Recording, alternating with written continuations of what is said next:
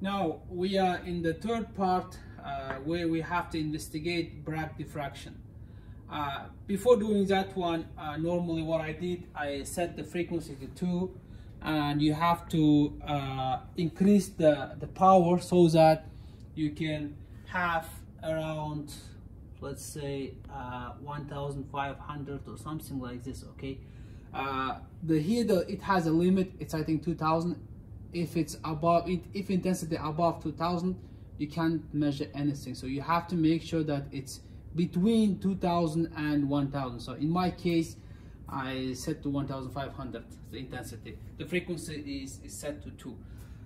Now in this part of the experiment, I placed the cubic on the orientation, so you can see this metal, so they're oriented in the Miller index like 100.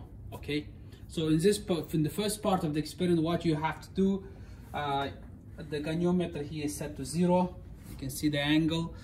Now what you have to do is that basically you rotate the goniometer 1 degree clockwise, like slightly, you rotate 1 degree clockwise basically. Then you rotate the receiver by 2 degrees.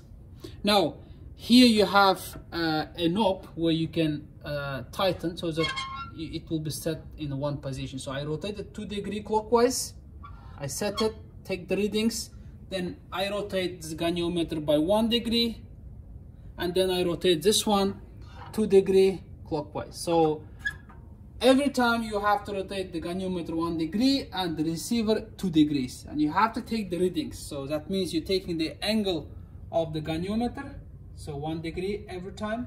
Then you record the intensity. Okay, so in your case, you have to take the readings from 0 up to 70 degrees. Okay, of course this, it has to be simultaneously. This rotates 1 degree clockwise, this rotates 2 degree clockwise. So you can measure from 0 up to 70 degrees. Okay, so every time when you rotate, the intensity will be different. So you have to plot the graph, intensity versus